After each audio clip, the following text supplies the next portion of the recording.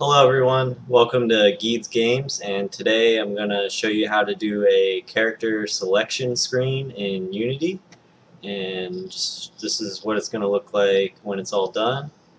So you can go next, change your characters, or you can go back.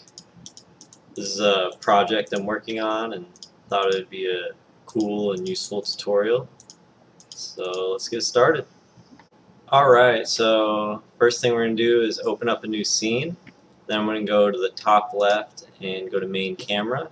I'm going to change projection from perspective to orthographic. I'm going to save that. And then I'm going to make a new folder for all my characters.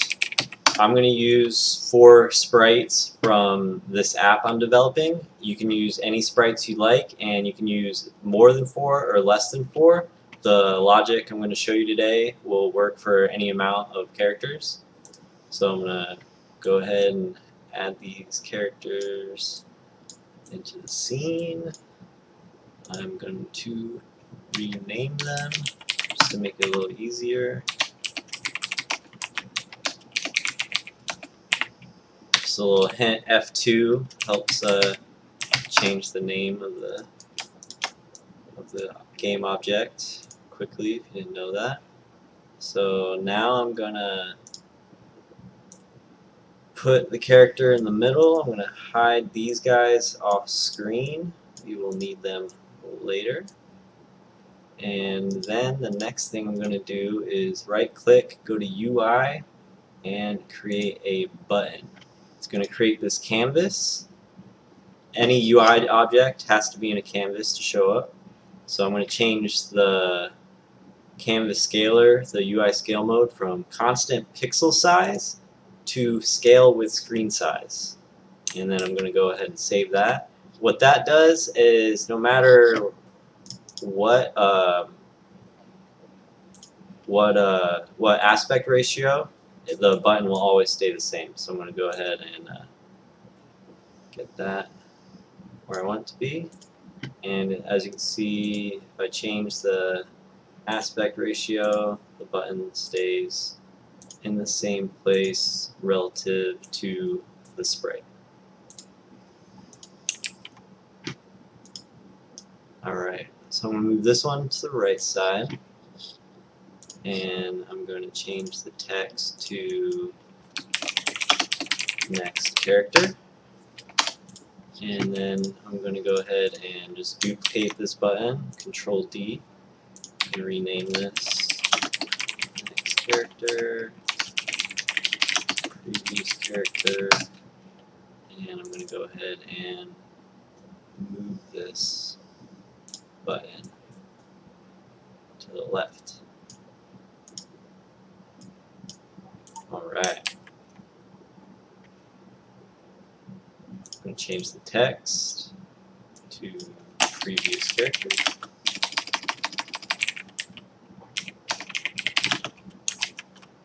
And looking good. Alright, so I'm going to create a new game object. I'm going to name it Selector Manager. And we're going to go ahead and get ready to start creating our script. I'm going to go to Add Component, and I'm going to name this Selector Script. Hit enter, enter again, and now we have our script. So I'm going to right click this once it loads, go to Edit Script, and I'm going to drag this over so you can see once it loads. Alright, so I'm going to get ready to start an update. You're not going to need that. I'm going to create a public game object for each of my sprites. So I'm just going to copy and paste this, make it quicker.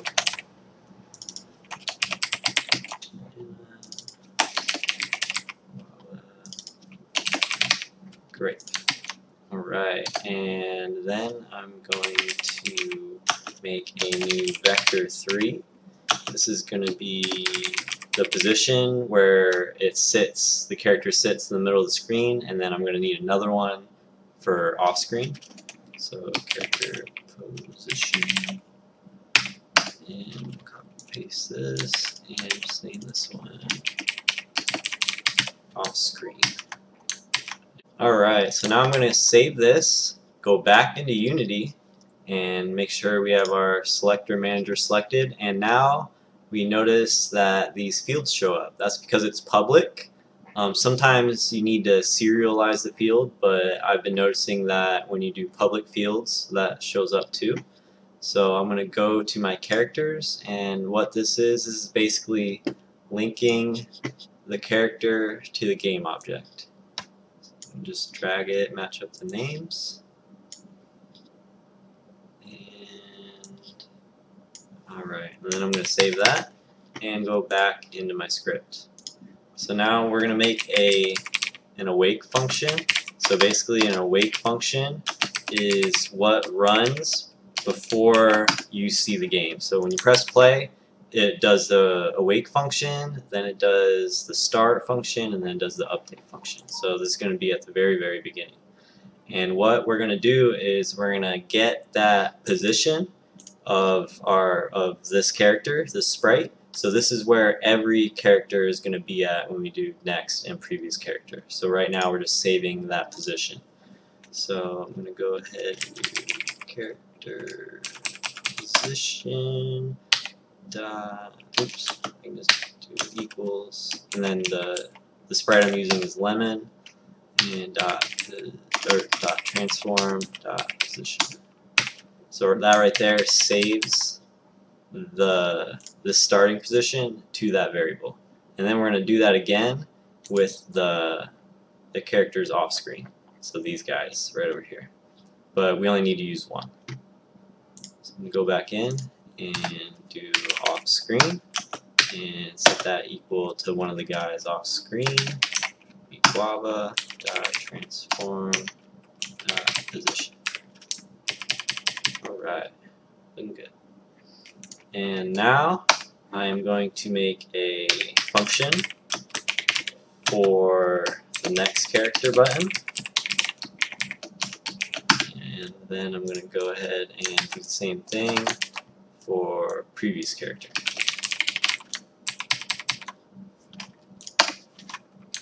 Alright, so now we're going to go to our next character function, and we are going to create a switch statement, and this is what we're going to use to switch between our characters.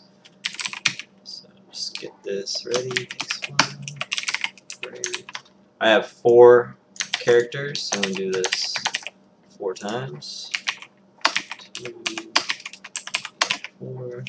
And then it's always nice to have a default case in your switch statement in case something freaky happens and breaks.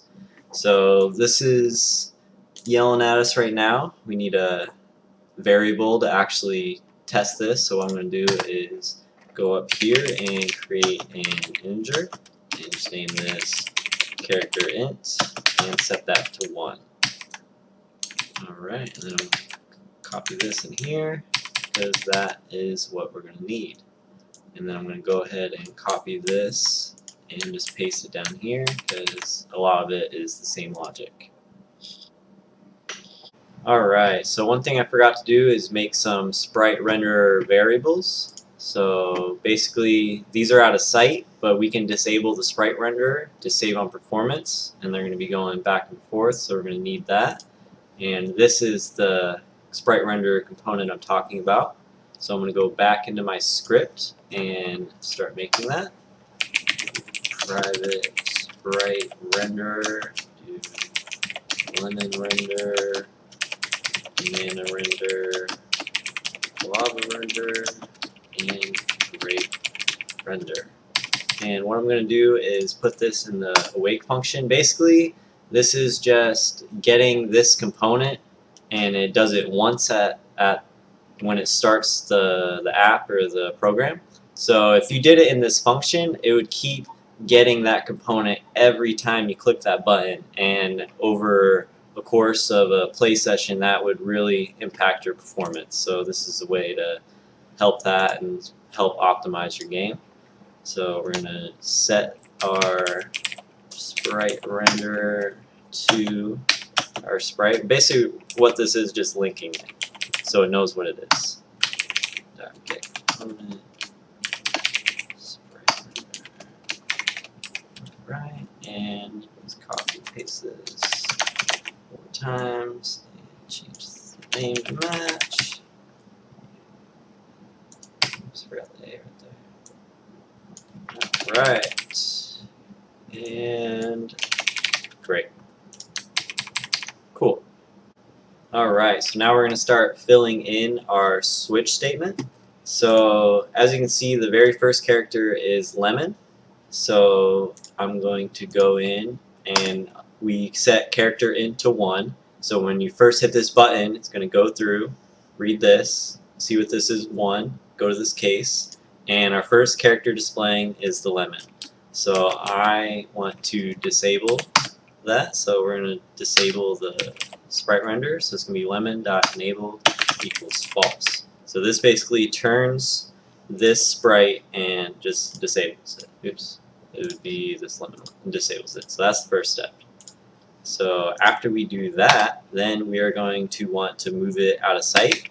So we get the lemon game object and position group.transform.position, and we are going to want to set that to the off-screen position that we set earlier. So basically what that's going to do is going to disable this and then move it all the way over here. Alright. And then what we want after that is our next character to appear. So how we do that is we take our next character, let's say banana, and transform.position, and we want to move that to the character position that we saved. Alright, and then the final step would be to enable this sprite render so we can see it. Alright, and let's go ahead and test that. Oops, we have to link it. Forgot to link that real quick. So what we do is go to our next character button, and right here on click we're going to hit that plus, and then we drag our selector manager in. It has the script we want, the selector script, and then we just go down and find that function. Alright, so let's save that, and now we can press play and test it.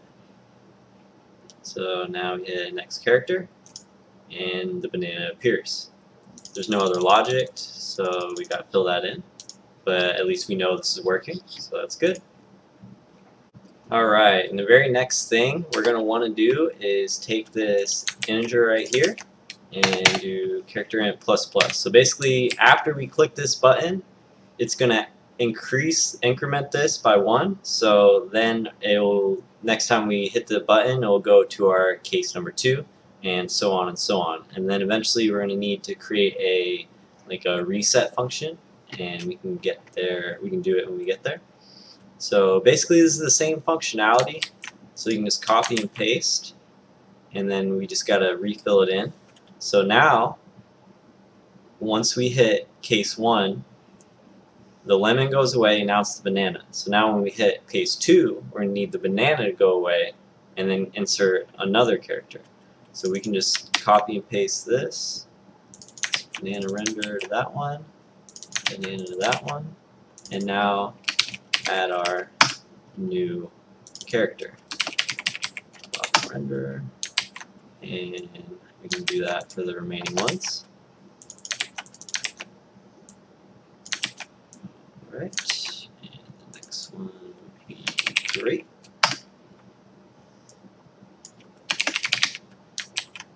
Alright, and one last time, and it's going to go from grape back to our lemon.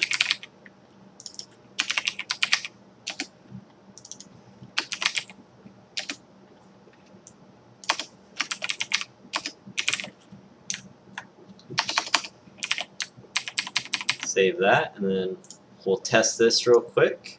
Just make sure it works.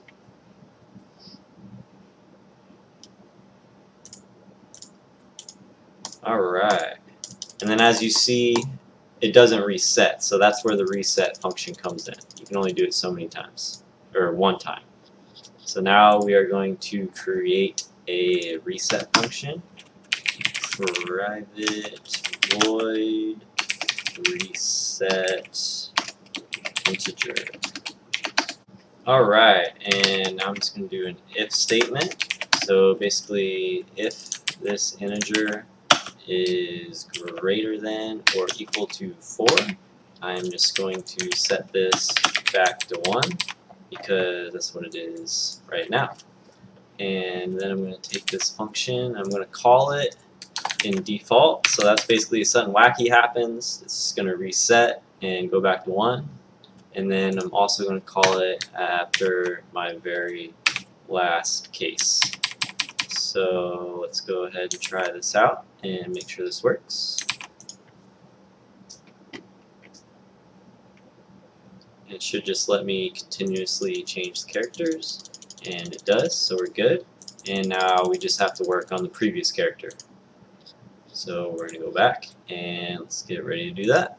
Alright, so now we're going to work on the previous character function. What I'm going to do is copy and paste this logic and paste that in case 4.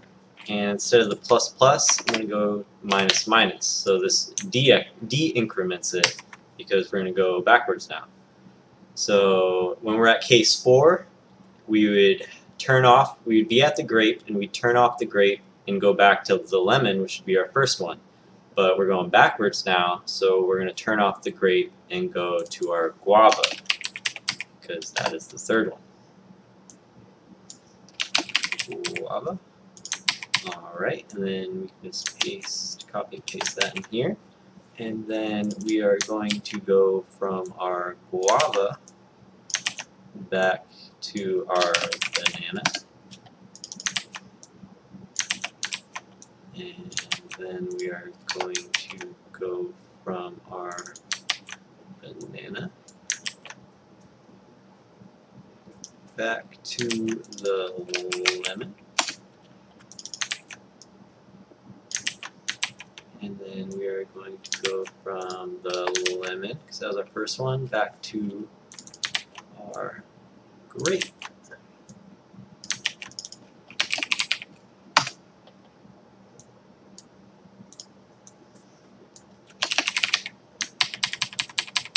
Alright, and we're going to need some extra logic right here to go the other way, but I'm just going to make sure it works for now and show you guys. So we can go to our next character and it's good, and oops, oh, we forgot to link it. Alright, so we're going to go to our previous character button and do the same thing, go to plus and drag our selector manager in, go to our selector script, and this time go to previous character. Save that, press play, and it goes forward, and now it goes backwards, but then it stops, and then we get some weird functionality. So that's where we need to reset it the other way. So basically, going forward, if it reaches over 4, we want to set it back to 1, and any other time, we are going to want to set this to 4, so we can go down. And then we are going to do our reset function up here in case 1 instead of case 4, and also in our default in case it breaks. Alright, and that should fix that. Let's press play and make sure everything's good. Alright, this still works. And now we can go backwards. So we got lemon, grape, guava, banana, lemon. Yep, we are good to go. Alright. I hope you guys enjoyed this tutorial. If you have any questions, leave some comments below. I'll be happy to answer them. Like and subscribe, and hopefully I'll be having more Unity tutorials coming to you guys shortly.